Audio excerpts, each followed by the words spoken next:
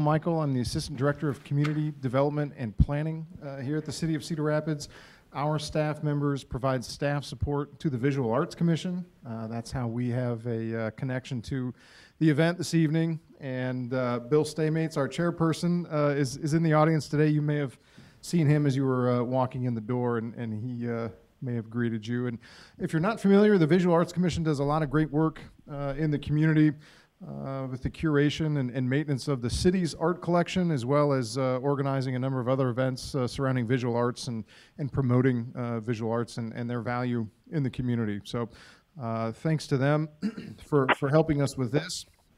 And this is the second in a series of 4 lecture series on the murals here in City Hall. And we're going to focus tonight on the South Wall, the first, Christy Rain, who's a member of our Visual Arts Commission, as well as the director of the library, University Library at Mount Mercy University, gave a fantastic presentation at the first event in November. So that was focused on the North Wall. So we've got 2 really excellent speakers this evening. I'm excited to introduce, and the way that the schedule will work this evening, our first presenter I will introduce, and he's joining us over the phone. And after his presentation, he's in California. After his presentation, Seth will walk around with this microphone I have in my hand. If you have questions, we'll do a bit of a question and answer session, and then I'll introduce our second speaker this evening so that Scott can get on with his evening in California. So our first speaker is Scott Haskins. Mr. Haskins is an author, consultant, and has practiced as a professional art conservator since 1975. Mr. Haskins describes art conservation as, quote, the perfect marriage of his 2 main interests, the application of science to the preservation and restoration of art. Mr. Haskins has completed restoration and consulting work in the U.S. and Europe for a long list of notable clients, including the U.S. government, the family of Pope John Paul III, the Shroud of Turin Project, and the Getty Conservation Institute. Mr. Haskins is an expert in disaster preparation, providing clients with the tools necessary to ensure the safety of valuable art, financial records, and historically significant documents. As I mentioned, Mr. Haskins is joining us on the phone, and we'll be advancing his slides here in the room, and we'll again take questions after his presentation. So thanks again, everyone, for being here. And with that, Scott, hopefully you can hear me. I'm going to hand it off to you. I can hear you just fine. Can you hear me? Yes. It's good. Just make sure to speak directly into your mic, but otherwise I think you're good. Yep. Okay, good. Well, thank you very much for that wonderful introduction. That was the second best introduction I've ever had. A little while ago, I had to introduce myself and embellished it a bit. So anyway, great job. Thank you. It's interesting that I've written a series of books on how to take care of your artwork and how to take care of your collectibles and heirlooms. And in fact, at the end of my talk today, I'm going to give you a link that you can go to and get a copy of my latest multimedia book, which is only available through a download, but has 35 how-to videos embedded into it. And I'm going to give that link to all of you to be able to download the book for free. Can you still hear me okay? Yep. Yes? So I've got a call coming on my phone that I'm ignoring. Anyway, it's interesting. I live in Santa Barbara, California. Does that ring familiar with anybody these days? We've been under siege with horrible wildfires for the last 10 days, and we're still circulating. Anytime you go outside, you have to put a mask on to protect your breathing. So it's been something that I'll have to hopefully have to chase some ambulances for and get some work coming up here pretty quick. Clean all the ash off of artwork. I will always consider the work that we did at your city hall on your murals as one of the highlights of my career. The murals, the process of rediscovering the murals from under 6 layers of paint that had been used to repaint the room and repaint it and repaint it and repaint it, was the rediscovery process was exhilarating. It's very interesting to be peeling off those top layers of paint and then see those original historic murals and paintings come merging out from behind. It was really a fun experience, and we've done it lots of other times also. But the history, the historical value of these murals for your community, and the quality of the murals, and the story behind them, it was great. It was great, and so it was a wonderful thing to be part of.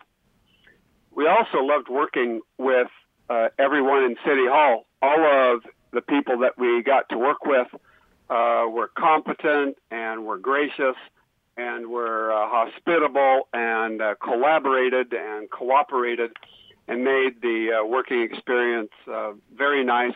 They were all very professional, and the project went very smoothly, not one hiccup along the way. And so that's a credit to the quality of people there in City Hall and how it's run, I guess. There is a page on our blog that reviews the entire project. And Seth, did you hand out a flyer for this meeting? Yep. Yep. Yeah, there's for anyone who didn't get one, there's a flyer up front. It has links at the bottom of it to some videos that Scott has put online. I went ahead and shortened the URLs on those so they're easier to put in, but yeah. Great. So there's a page that tells a lot of the details. There's lots of videos there to look at that you may find interesting. But we thought we would instead of listening to me talk, that you might enjoy seeing the video that basically summarizes all the work and yet shows you a bit of the processes. So, Seth, if you want to go ahead and run that video, go right ahead.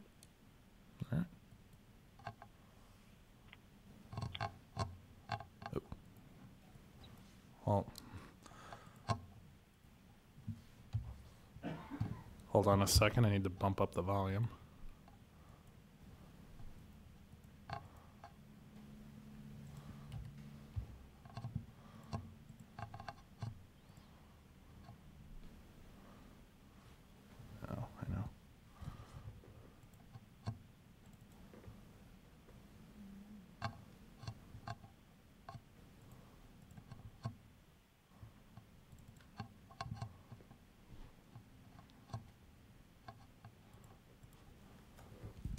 Okay, here we go.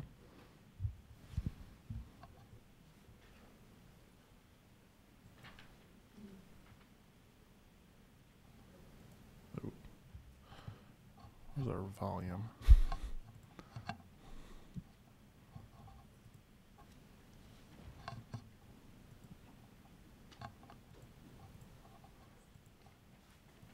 My name is Scott Haskins. I'm with Fine Art Conservation Laboratories. The Heritage Preservation project of restoring the old federal courthouse for the new City Hall of Cedar Rapids, Iowa, included the contract to remove the overpaint from the WPA murals of 1937 that are located in the City Council chambers. Not only was there some nervousness about their restoration, but they were painted out originally because there was objectionable, controversial subject matter. Once the decision was made to go forward, there was great excitement about the discovery process. To begin, small tests are made to determine how many layers of paint are on top of the murals. The results of those tests help us to make bigger tests to determine if the paint is soluble or stable during the cleaning process. Once we see that the procedure is safe for the mural, then we proceed with larger areas. This time-lapse cleaning is kind of fun to watch. We've reduced hours of work down to a few seconds. Here we're going down through the individual layers of paint until we arrive at the last layer just before we get to the original mural.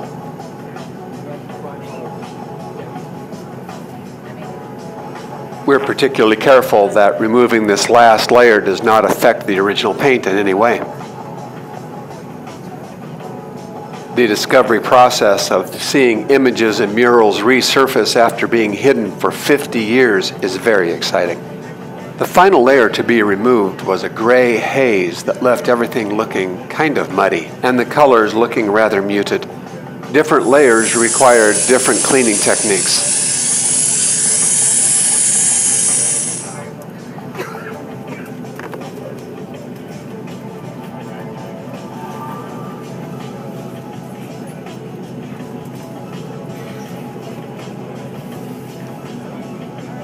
Removing this difficult hazy layer allowed us to regain the original brilliance of the murals. You can see that this area has been abraded and there's lots of little dots missing. Of course, we're going to take care of that during in-painting. But you can see the damage that's occurred. And one of the ways that I monitor how well we're doing on the project and how thorough we've been is when I do the first layer of varnish before we in-paint, I work it into the surface of the mural to make sure that we get a fully saturated layer. So I want to show you how that's done. It goes, I scrub it, and I really don't scrub it. I just kind of work it into the surface, as you can see, and I go over all the areas. And if the paint is unstable, or we haven't got it exactly clean, or something's amiss, then this is a time when I can see that.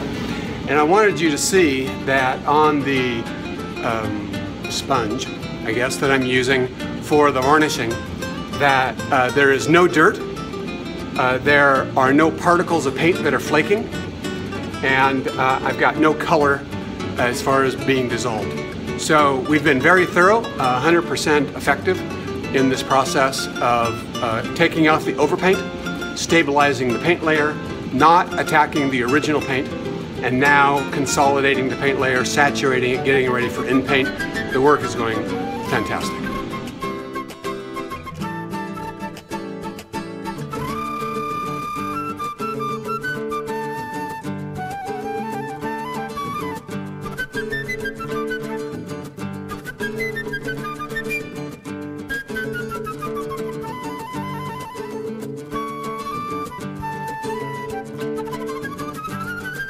The mural's technique of oil paint on canvas glued to the wall means that over time, pockets can occur between the canvas and the wall. These detachments are injected with a conservation-grade adhesive and reattached to stabilize them.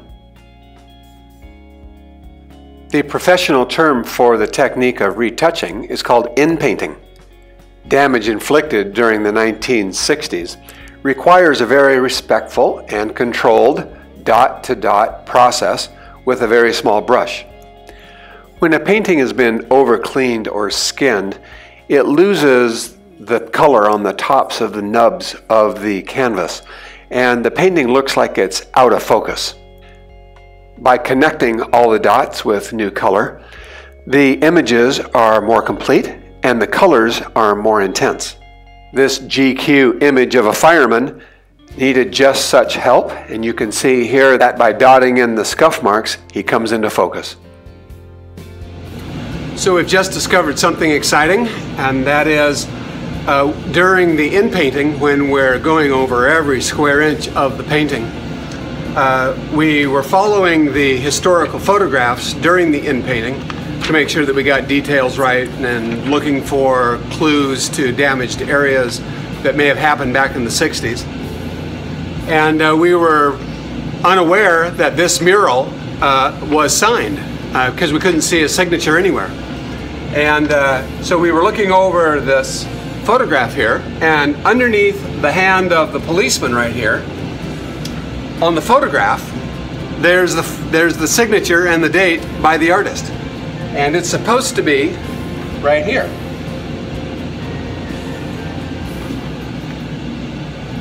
So that is an exciting detail, I think, that we should include, and we will put back on the mural according to the historical photograph. Before the removal of the overpaint from the murals in the city council chambers, it was known that this scene of the hanging was the most controversial scene on the murals back in its day. The story is told that the murals were painted out to obliterate this scene. Unexpectedly, however, we found that when the paint was removed, this area was very badly damaged. The details around these figures were removed on purpose. Historical photographs from 1937 showed that newspapers carried the headlines that syphilis had been defeated and that we should play ball. These details were removed with a stripper before the area was painted out. The murals, now re-revealed 50 years later, we completed the lost images with respectful recreations according to the original photographs. The process of inpainting requires a technical skill of color matching. Creativity is not one of the required talents.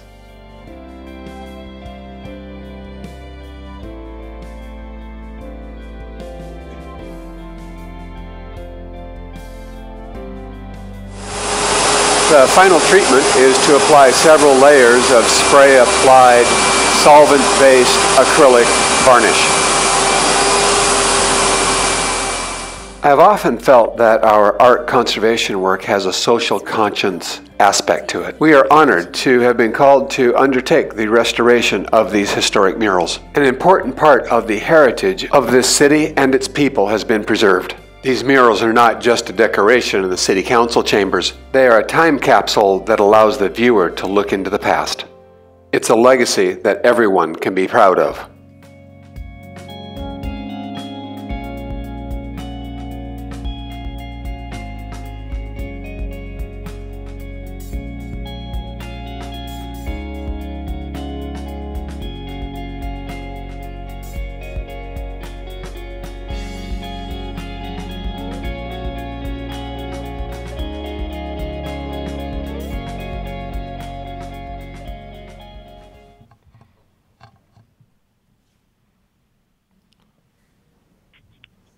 All right.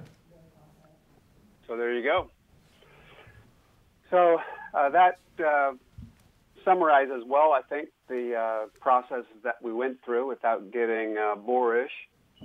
We had and invited visitors to come by and ask questions and see the work as it was in progress, and we enjoyed getting lots of different comments. We had lots of people come down specifically because they saw us in the news and they wanted to see it in progress. So that was it was nice to be able to explain and have people tell us their stories and how they remembered the murals with over time.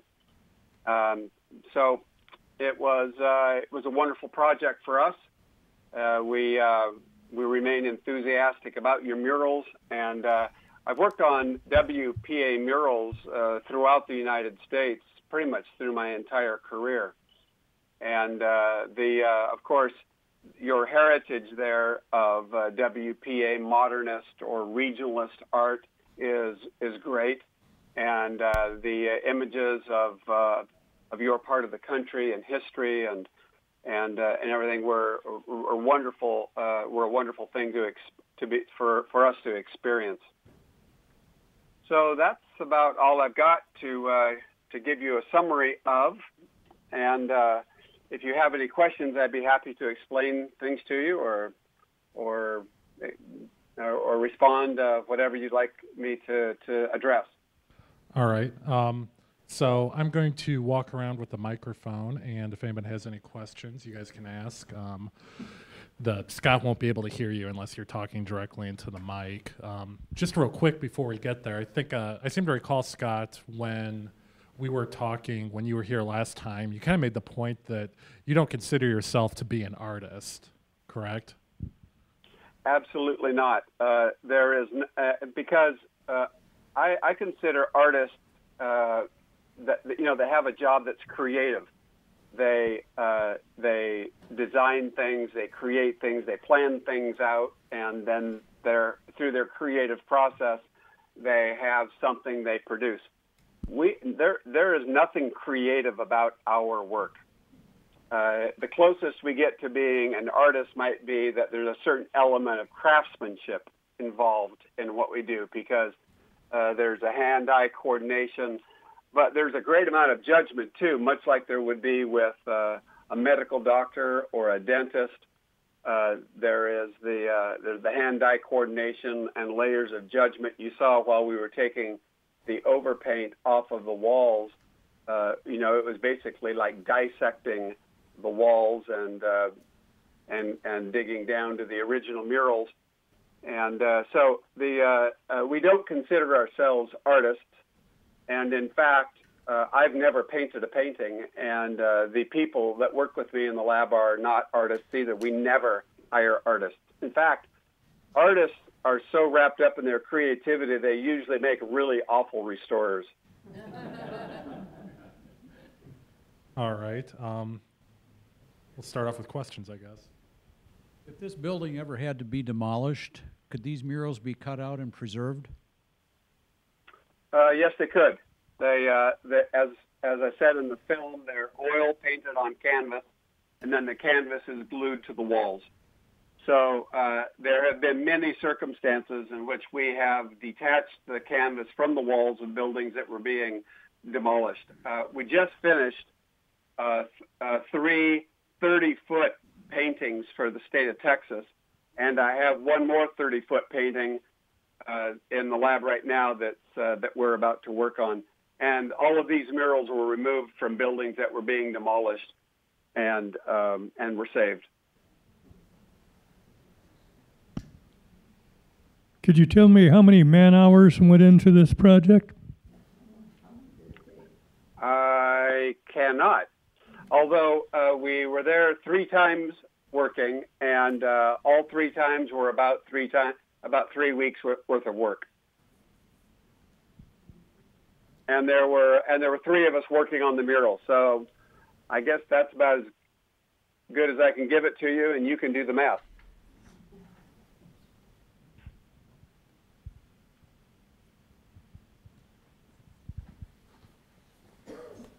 Why did the crazy people that put paint on top of it, why did they put 4 layers of paint? Actually, it was 6 layers of paint, I think. And I think the first one was, maybe the first 2 were at the demand or at the requirement or at the command of a federal judge that was in the building. And then I think basically the room got repainted another few times. So I think that was it. Do y'all know why they were painted out? Yeah. I think, what we've heard mostly was that lynching scene that you mentioned in your video is the key part of it. Yeah, it's interesting to me why they would have, let's say, one scene on one wall that they didn't like, and maybe, why didn't they just paint out the one wall and leave the other 3? But WPA art, after a while, of course, was kind of old-fashioned looking, I guess. And they may have, thought they were modernizing or upgrading the look of everything. They lowered the ceiling and eliminated the beautiful Beaux-Arts architecture in the ceiling. That's still up above you, and behind that dropped ceiling. And as they did that work and made things look more streamlined and more modern, I guess they felt that the murals were old-fashioned and needed to go. But that's a supposition that I'm making. Could you please compare or contrast these murals with other WPA murals? In what way would you like me to contrast them? Any particular way, size, scope, the subject matter? Well, the Works Project Administration hired artists to paint murals in a lot of post offices. They were put in libraries. They, I'm sure all of you have seen these WPA murals in different places. I've worked on maybe 8 or 9 small murals in post offices in Pennsylvania and in Georgia. I've worked on, the same period of art in, on a gargantuan level in Dallas, Texas, and in Los Angeles. Again, I think that the regional design or regional artistic tradition that you have there gives them a look that's particular, and there's a real interest in them. As you know, you have some artists' work from your area that's worth quite a bit and highly esteemed on a national level. And so I think that's that's a wonderful it's a wonderful heritage to have these murals. Does that answer your question? Yes, it does. Thank you. So you're saying that some of those other murals, say in Dallas, were much larger than these? Yeah, we worked on about 8,000 square feet of murals in Dallas, and so that turned out to be a 2-year project with a team of 20 art conservators. So it was quite a big deal, but the style of them is completely different. It'd be like trying to compare apples and bananas. You might prefer one rather than the other, but they're both have high quality and have an important historical and artistic style that's that makes them beautiful in their own location and in their own environment. We were just curious, where in Dallas are those? At Fair Park. If you're looking along the Centennial Building, and all of those murals were painted out with the same number of layers of paint, and we revealed all of those. Also, the Sheep and Goat Building along behind that, and the Food and Fiber Building. We're still hoping, and we've got a proposal for the Tower Building. If you know Dallas, if you know Fair Park, there's the Tower Building that still has murals in it, and there's another building just to the left of that behind the assembly, what do they call it? The name of the buildings, not coming to mind. Anyway, there's still murals to be uncovered, maybe even another 15,000 square feet of them. Just curious, you mentioned about these drop-down ceilings. Does that mean there is still some painting that might go up further than what we can see? No, there's no painting above them, but the Beaux-Arts design of the ceiling, there's architectural features up there that you can't see that have been covered up. Any other questions for Scott about the restoration of the murals? All right. Well, Scott, thank you very much for your time. We certainly appreciate it. Did we stay on time? Yeah, I think you're good. I think we're right on time. Excellent. So if you all have something to write with, I'll give you the URL to download my latest book, and go to collectioncaretips.com. collectioncaretips.com, and you all run those words together, and it'll ask you to put your name in there and your email address. Don't worry, I won't spam you with a bunch of stuff. And then you can download the book. Scott, this is Bill Michael again. I did the math about man hours as I was sitting there, and I made some assumptions that you worked diligently for 8 hours without a lunch break. Yeah. So at 3 individuals, 8 hours a day, a standard 5-day work week, for 3 weeks is 360 hours, although I'm sure you probably put in some overtime. Yeah, we worked on Saturdays, and then of course you have the kind of the setup. They call it mobilization, the setup and the takedown of the project and all that kind of stuff. But so 3 weeks and that was for for each one of the walls that we worked on. That's fantastic. Well, Scott, I would like to thank you for taking the time to join us today and provide this information. So thank you very much, and we're going to give you a round of applause here. Thank you.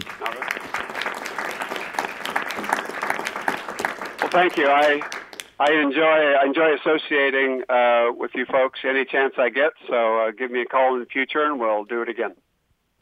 Fantastic. Thank you. Best wishes, everybody. Thanks. So our next speaker this evening is Sean Ulmer. Mr. Ulmer has served as the executive director of the Cedar Rapids Museum of Art since 2014, after serving as the curator of collections and exhibitions since 2005, and also as the interim executive director. Mr. Ulmer has nearly 30 years of curatorial experience, including over 120 exhibitions and acquisition of numerous works of art. Mr. Ulmer has previously held curatorial positions with the University of Michigan Museum of Art, the Herbert F. Johnson Museum of Art at Cornell University, and at The Ohio State University's Wexner Center for the Arts. Mr. Ulmer received a Bachelor of Arts in Art History from the University of Toledo and a Master of Arts in Art History from The Ohio State University. Thank you very much for being here, Sean, and I'll hand it over to you.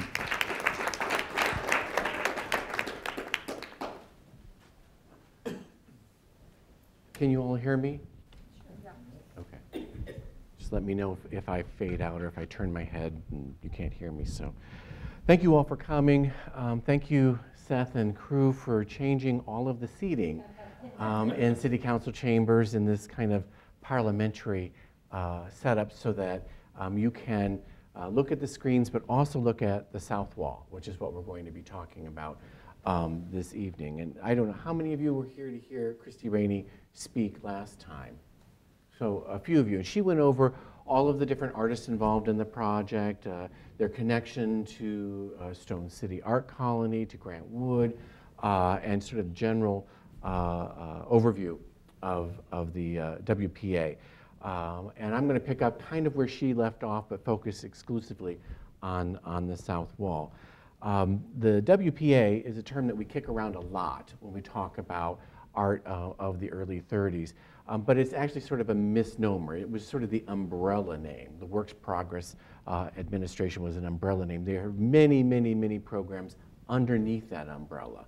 And the first that affected artists was the PWAP, which was the Public Works of Art Project. And it ended abruptly. It only ran from December of 33 until June of 34. So it really was only about 6 months long, but it's the one that a lot of people know, the PWAP. It was replaced by TRAP, the TRAP, the Treasury Relief Art Project, that began in July of 35 and ran until June of 39. And the murals that you see here are a product of the TRAP program. And many artists who had worked for the PWAP, who were suddenly unemployed, again, were then sort of applying for projects under TRAP, and that's what this group did. This was a group of artists who, some of whom had worked with Grant Wood, others had not, and Grant Wood was overseeing the WPA in Iowa at the time, but this group banded together and made applications for their own projects, and they won this one. They were led by Francis Robert White, who Christy talked about last time. He was Ed Rowan's successor as head of the Little Gallery here in Cedar Rapids. And he was the supervising artist for this particular project and this group. What you have here are 4 walls. 2 are 48 feet wide and 2 are 60 feet wide. So very, very large murals. The north wall was by Francis Robert White, that sort of dealt with the conquest, expansion, and development of the West, as it was known. The south wall that we're going to be looking at tonight was done by Harry Donald Jones, and it focused on inherited culture. The east wall, which we'll talk about next time, was by Everett Jeffrey, and it focused on sort of comparisons between lynch law and settled tribunal, as well as superstition versus science. And then the west wall was largely completed by Howard Johnson, and it focused on community service, firemen, policemen, a cooperative office, work relief offices as well. And then Don Glassell worked on both the east and west walls, particularly in the roundels that you see here, and the lunettes above the windows. We're going to focus, as I said tonight, on the south wall, which was completed by Harry Donald Jones. Let's see if this will work here. Okay, here's one of the very, very, very, very few pictures of Harry Donald Jones in existence, and unfortunately it's taken from a newspaper. This is from the Des Moines Register in 1938. He was working in Des Moines in the late 30s after he completed the mural here. We'll talk about that at the end of my talk. He was actually born in Vincennes, Indiana. He studied at what was then Iowa University, and then also at the Museum of Fine Arts in Boston, as well as at Harvard University. He was based in Iowa until 1941, when he entered the Navy during World War II. After his time in the service, he settled in San Francisco, where he had a very successful career as a photographer. What you can see in front of you, and you can see on the screens right now, is the south wall. And we call it inherited culture, but it was actually called American Archaeological Research in the book, the sort of the Uber book, the book that everyone consults, called Art in Federal Buildings. It's a 2-volume set of books, and it lays out all of the federal art projects. It talks about what the different subject matter was. So it's kind of the Bible, if you will, for art in federal buildings. And they entitled the South Wall as American Archaeological Research. So it's a little bit more specific than inherited culture. The far left-hand scene that you see here on the wall was entitled in that book, Modern Mexican Culture. And this is the title that you find in that book, the Art in Federal Buildings book. And what it depicts for us is an artist at work on a mural, in a mural. And Jones chose to focus on a well-known artist. This is the artist Jose Clemente Orozco, who was born in 1883 and died in 1949. Orozco, along with Diego Rivera and David Alfaro Siqueiros, was one of the triumvirate of the top 3 Mexican muralists. Just as we talk about regionalism as being Grant Wood, John Stuart Curry, and Thomas Hart Benton, that kind of trio of leaders in the regionalist movement, the trio of Mexican muralists were Orozco, Rivera, and Siqueiros. And Jones, chooses to represent Orozco, creating a mural. And Orozco actually was the most political of the 3 Mexican muralists. And Mexican muralists were actually active making murals before American muralists were. Mural production in the United States really did not exist to any great extent at all until the 1930s, until the WPA. And so it's not surprising that American muralists would look to professional muralists in their neighbors to the south. And so in this particular case, Jones is looking at Orozco. And not just Orozco painting a mural, but a very, very, very specific mural. This is actually an image from Orozco's very famous mural called The Epic of American Civilization. It was created for the lower level of the Baker Memorial Library on Dartmouth College between the years 1932 and 1934, so just prior to the creation of this mural. I meant to include this image here. This is actually a photograph of Orozco, the muralist, and an image of him working on the murals at Dartmouth. The Dartmouth sequence of murals was 24 frescoed panels, and it explored the impact of both indigenous Native Americans and European colonists on North America, the impact of war, both the Mexican Civil War and World War I, and the impact of industrialization. Those were the themes that Orozco included in his mural for Dartmouth. And here is a nice image sort of a sweeping image of these very, very large murals that he did at Dartmouth, and of students studying with the murals around them.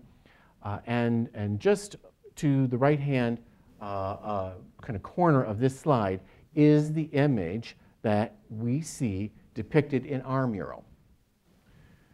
This image. This is the Christ figure that he included. It was really the summation, the apex of his mural cycle for Dartmouth. It was called The Modern Migration of Spirit.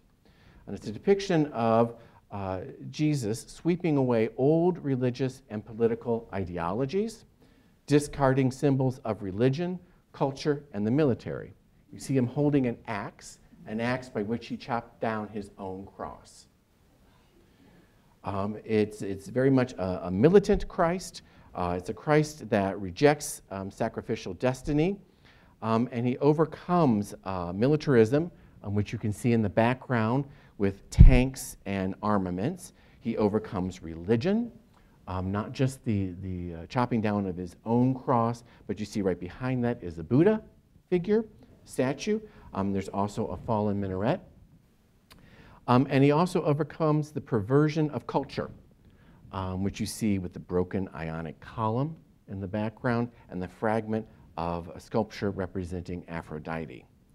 And so this is a very, very politically charged image, and it's interesting that this is the one image that Jones decides to include. You can see he's very, very faithful to Orozco's mural, in that he, from what I understand, he used a photograph of that mural to create this image of Orozco, and it actually does look like him creating sort of the foundation below the true fresco. And you can see to his left, to Orozco's left, is somebody actually applying wet plaster into which Orozco will be painting. The next scene, and as you may know from looking at these images, the murals tend to be not one story, but several different episodes all stitched together. And the next scene that we see are actually three scenes, the next three scenes, all underneath one title as provided to us by the Art in Federal Buildings book called Inherited American Culture. And it's from that that we kind of abbreviate it and just call it inherited culture. These three scenes represent, first to the left, the excavation of a mound tomb, and then in the center, documentation of ancient Mexican ruins, specifically Teotihuacan, and to the right, the excavation and documentation of an Anasazi site in the southwest United States. First up, the excavation of the mound tomb. Leah DeLong, a scholar, pointed out that there is visual precedent for mural, including the excavation of a mound tomb. And it actually comes from a very, very unlikely source. I'm showing you here the house of the Eli Lilly mansion outside of Indianapolis. This is Eli Lilly of the Eli Lilly pharmaceutical family. He was one of the few people who actually had tons of money in the 30s because, like now, everyone needs drugs. And so he was making plenty of money. And he had this wonderful old mansion, which was mostly decorated like this, very, very traditional. But on the third floor in his ballroom, he commissioned an artist, John Poussy, to create a whole series of murals on the third floor. That house, by the way, is a 16,000 square foot house. It's not a tiny little place. And so this ballroom was actually quite large as well. Poussy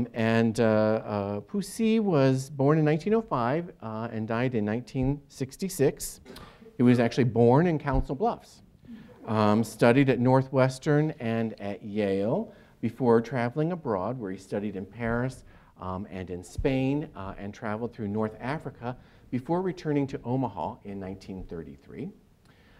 He did a series of murals in the Chieftain Hotel in Council Bluffs, and did some work in our own murals, in our own Epley Hotel here in Cedar Rapids. He worked at ISU, he worked at the Des Moines Library, but he was hired in the 1930s by Eli Lilly to decorate this ballroom. And then when World War II broke out, he enlisted and actually became a military man. He served in World War II and the Korean War, rising to the rank of lieutenant colonel. And so the scene, which is very small, it's to the right-hand side of this overview, is here. And I give you two different versions of it. Anytime I made it any too big, it would get very, very fuzzy. But you can see some gentlemen in front of a mound that's been cut away with some artifacts in front of them. I think, and I thank Professor DeLong for her note that there is a visual precedent prior to this mural for this type of scene, but I actually think that that wasn't a visual reference for him. I don't think that Jones really needed to see another mural or another mural image to be inspired by what he did. I think instead, he just simply needed to be paying attention to the fact that there were all kinds of mound tombs being excavated at this time. Here's the comparison that I make. And I think it's a it's a good comparison, but a very loose comparison. Okay. For example, the Nolan Mounds in Indiana. And remember that Jones, was born in Indiana and was well familiar with Indiana. Eli Lilly is in Indiana. There's a lot of Indiana connections here. And so here's an example, the Nolan Mounds in southeastern Indiana that was excavated by Glenn Black in 1934-35, just prior to the beginning of this mural cycle. Interestingly enough, Glenn Black's chief funder was Eli Lilly. Eli Lilly was kind of an amateur archaeologist. He was very interested in artifacts, especially artifacts in Indiana. He funded Black in this project in 1936. Eli Lilly buys Angel Mound for $63,000, which was a fortune in 1936. And Black spent the next 25 years excavating Angel Mound. But I'm focusing on these Nolan Mounds first and foremost because they predate our mural. And I think there was a lot of excitement around the excavation of these mounds. These are simply mounds out in the out in the landscape. You can see in the right-hand image, this mound is near a barn, which is interesting because our mound is near a barn as well. And you can see from these two images, this is still the Nolan Mound, you can see how they excavate. They do slice straight down into the ground. And so the left-hand image, you actually are seeing the profile of the mound cut right down, straight down, so that mound abruptly ends. And then in the right-hand image, you see how they take soil away in blocks. And it gives us that same sort of blocking form that we have with our mound.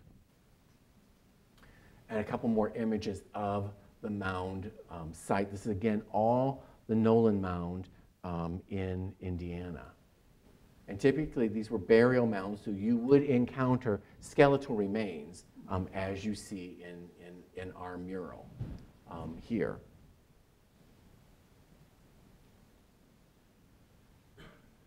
The middle image, which is, again, still part of this inherited American culture, shows an individual filming at Teotihuacan in Mexico. This is specifically the temple of the feathered serpent. And we know that because when you look at images of the temple of feathered serpent in Teotihuacan, Jones is well aware of these forms, especially these kind of serpent heads that pop out of the architecture. And they are brightly colored, although less so now, but they were when they were discovered. And I think while he may not be specifically referencing this individual, Manuel Gamio, I think that Gamio is a good surrogate for the filmmaker that you see here. Gamio was born in 1883 and died in 1960. He really was the father of Mexican anthropology and archaeology. He was an anthropologist, he was an archaeologist, he was a sociologist, and he was also an occasional documentary filmmaker. He was the first scientific investigator to explore Teotihuacan, the first person to really, really research that site. He was in the United States between the years 1925 and 1930, publishing books.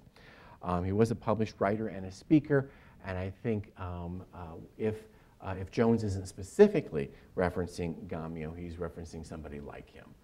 He certainly was a known entity in the late 20s, and there was a fascination for the discovery and the research around these particular ruins. And here I might need your help, Seth, in getting this video to run. Can you? This is a short, silent film, and we're not going to get rid of the BlanchettAsianArt.com. Thank you. That was filmed in the 1920s at Teotihuacan.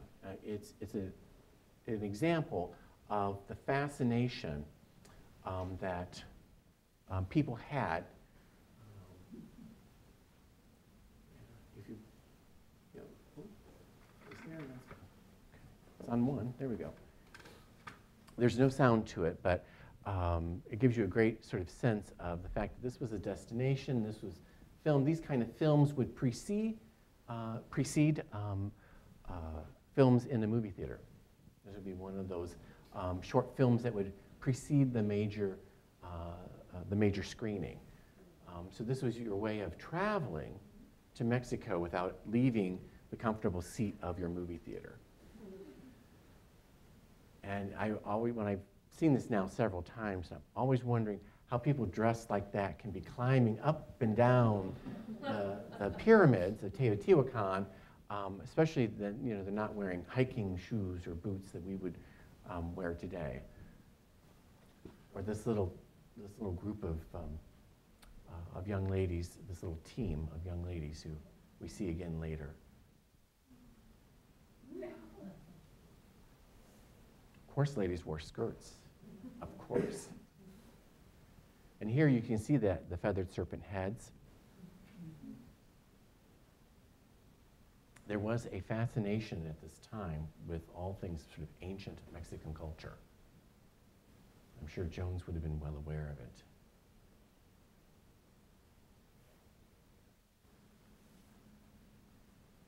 And let's play volleyball.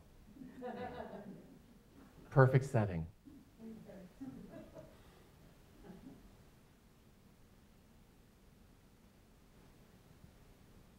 It was an active excavation even then.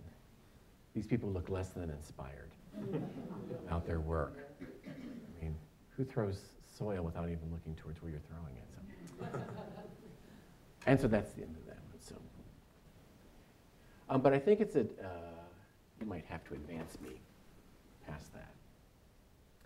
I think it's a sort of an example of the fascination of the Mexican culture. And the fact that people were sent down there to film it. And that's what we're seeing in this particular section of Jones's mural. The next section looks at the Anasazi. Actually, the Anasazi is a misnomer, like the WPA is. It simply means sort of the ancient ones. That really what we're talking about when we talk about the Anasazi is we're talking about the ancestral Puebloans. And they are well known in the areas of Colorado, Utah, New Mexico, and Arizona. And they are perhaps best known for structures such as the Cliff Palace, what we call the Cliff Palace today, at Mesa Verde in Colorado near Durango, in southwest Colorado. And here's another view of it. And I pulled that particular image up because we see a structure huddled up against a cliff. And I think that there's a specific reference to the southwest in this section of Jones's mural, and to locations like Mesa Verde. And he shows someone, a kind of Indiana Jones type of figure, who's carefully measuring everything. He's got all of these artifacts that he's found laid out in front of him in this wonderful semicircle. And he's got calipers out, and he's measuring very carefully this particular pot that you see sort of as the focus of it. And it's a beautiful pot with spirals on the side of it that you see sort of in detail here. And the Anasazi were known for making pots with spirals. So he is being somewhat accurate in his representation, Jones is, of doing this. But they're not quite exactly the same sort of pot, a lot of whiteware with black decoration. But a pot like the one that he shows does exist, but it's not from the Southwest. It's actually from Angel Mound in Indiana. The other mound that would be excavated. The trouble is the timing. The timing here. Glenn Black does not excavate Angel Mound until later. And so either he's excavating this pot at exactly the same moment that Jones is getting to this point in his mural, or this particular source image that I have. It's not exactly the same pot, but it's darn close. It's redware, it has the swirl, it has this wonderful kind of stepped pyramid form, but while the pot I show you has two pyramids, one pointing up and one pointing down, the pot in the mural itself has just the one. I think I have, yeah, a little comparison there for you. Or the image that I found is misidentified. That's a possibility too. I found this image while looking for something else. I wasn't actually researching Angel Mound at all, but this was a shot by somebody who visited Angel Mound, and they've identified it as Angel Mound, but it could also have possibly come from the Nolan Mound. But unless I'm right there and looking at the label myself, I don't know. So it's possible, because Black worked on both of those excavations, that maybe the information that is attached to this image is incorrect. But I think it's a much better match for what Jones is doing in his mural. But he is being accurate. He's just taking the wrong Native American group and putting them in the wrong place in this particular case. I have not found anything from the Southwest that looks specifically like this. The closest analogy is the Native Americans civilizations found in Indiana, which are all part of that larger, broader Mississippian region. Here at his foot, you see what it looks like an axe head, and it is fairly typical kind of axe head. This is an Anasazi axe head, but they are pretty generic in form anyway. Many Native American groups had axe heads like this. And then these wonderful petroglyphs behind the archaeologist, and those are very typical, actually, of the Anasazi. You can find, these are petroglyphs actually from Utah, but they're also Puebloan, and there's just lots and lots of these. There's no exact match for the ones that are in the mural, but it sort of gives you a nice sort of overview or a general view of the kind of petroglyphs that were associated with the Native American people, specifically the Pueblo in the Southwest U.S. And then we come to this last section. This is called material progression in the book, Art in Federal Buildings. And we see in one section corn, potatoes, and beans. And it is true that those are all actually indigenous plants. Corn was cultivated in Mexico at least 10,000 years ago. Potatoes have been kind of developed in many different parts of the world simultaneously, but the oldest information that we have comes from Peru and Bolivia, so the Americas. And then beans, of this type of beans, the kind of climbing beans, actually come from Mesoamerica as well. And it is certainly part of our inherited culture, these plant forms. But they just kind of hang out there in these weird little triangles on the side. And then above that is this image of newspaper production, which is sort of odd, sort of the odd thing out. And one wonders if that actually